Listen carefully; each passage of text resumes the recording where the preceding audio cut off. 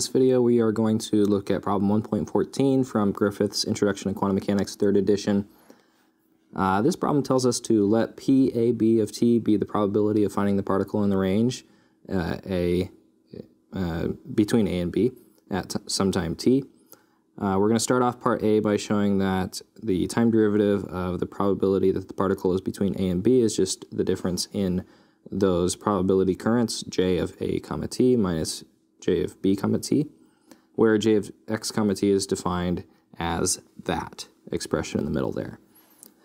And then we are asked what are the units of j of x comma t, and then there's a comment that you can read.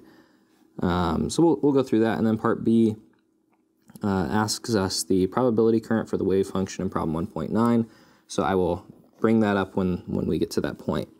So starting off with problem, or part A, we just want to define the probability that the particle is even between A and B as a function of time t is just the wave function squared, or the integral of the wave function squared between those bounds. So something like that, and don't forget your dx.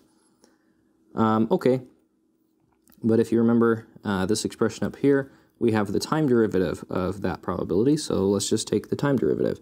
So d by dt of probability AB of t is equal to d by dt of that same integral, so I'll rewrite it here really quick. Okay, but if we want to take the time derivative of that integral, we note that the only time dependence is in the wave function itself, so we can actually just bring that inside. So d by dt of probability AB of t is equal to that integral a to b, and then we're going to have d by dt acting on the wave function psi of x comma t squared. So I might use another parentheses to indicate that, but that's what we're doing. Now d by dt of psi squared, d by dt of psi squared is actually already known. I'll write here equation 1.25 tells us that time derivative, and it's very easy to work out even if you don't know that, but it's d by dx of open bracket I h bar over 2m times psi star d psi by dx minus d psi star by dx times psi. Okay, so that's great. But really quick before we go on, we're going to note that I h bar over 2m, and then look here, I h bar over 2m, psi, on the right hand side we have psi, d psi star dx, just like here, and then on the left we're subtracting off psi star d psi by dx. There we go, psi star d psi by dx. So what we actually have is the position derivative of minus j of x comma t. That's really what we have here. So we can actually plug that in. dpab of t by dt is equal to the integral a to b.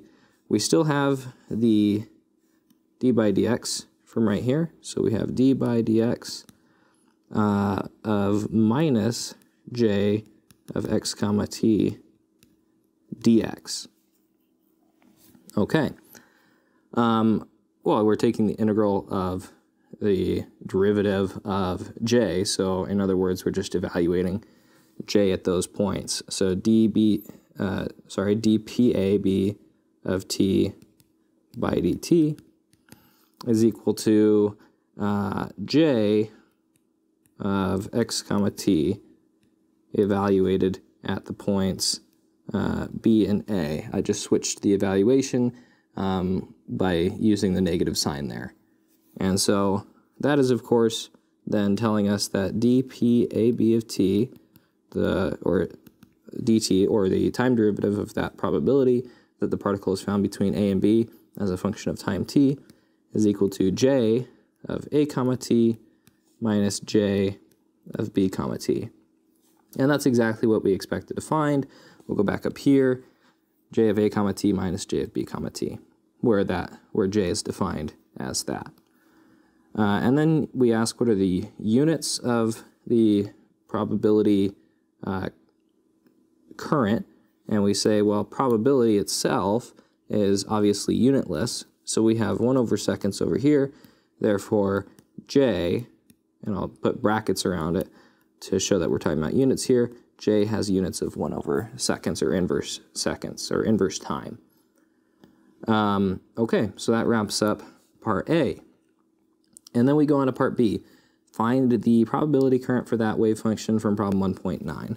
So part B, we have problem 1.9 gives us this wave function psi of x comma t is equal to a times e to the minus a. Make sure I read this correctly. It's pretty small here where I'm referencing it. So we have mx squared over h bar and parentheses, and then we have plus I comma t, or it, I mean.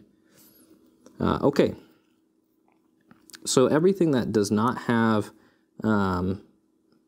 imaginary components, so that part, let's just call it f of x.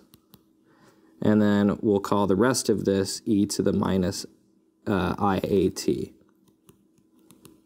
So our psi of x comma t is equal to this now. That's just how I'm going to reference this so that I don't have to keep writing that big long expression at the front, because it turns out that that is not actually going to matter at all in this problem. But you could rewrite it every time and you'd be just fine. But this is how we will reference it. Okay, and then to remind us, we want to find the probability current for that wave function. So we have the formula for probability current right there, j of x comma t, defined as IH bar over 2m, and then we will open our brackets here. We have psi d psi star by dx minus psi star d psi by dx. Okay, so this is telling us that we're going to need psi star, d psi star by dx, and d psi by dx. So let's get all those really quick. So to reiterate, psi is just going to be f of x times e to the minus iat. So therefore psi star is obviously just f of x e to the plus iat. And then d psi by dx is equal to f prime of x, or this df by dx.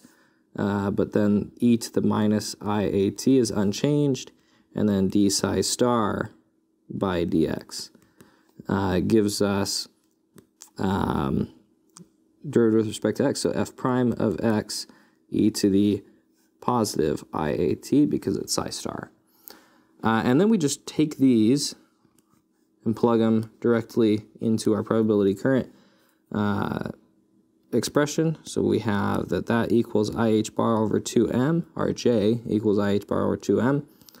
Open the bracket, and then we're just going to write f. I'll leave out the f of x part. I'll leave out that just to simplify this. So this is f times e to the minus iat. D psi star by dx is f prime e to the iat. And then we're subtracting off psi star. That would be f e to the iat. And then d psi by dx would be f prime e to the minus iat. Then we close our brackets. We notice that the e to the iat cancels with e to the minus iat there. And then over here, e to the iat cancels with e to the minus iat. They just add to, e to the something plus e to the minus. That same thing is just e to the 0, which is 1. Okay, so we have ff prime minus ff prime. So therefore, this whole expression, which we could have jumped to initially, but it's a little easier to see once you cancel the exponentials, but that whole thing is 0. And so if this is 0, then j of x comma t is thereby also 0. And that is the probability current for the wave function in problem 1.9.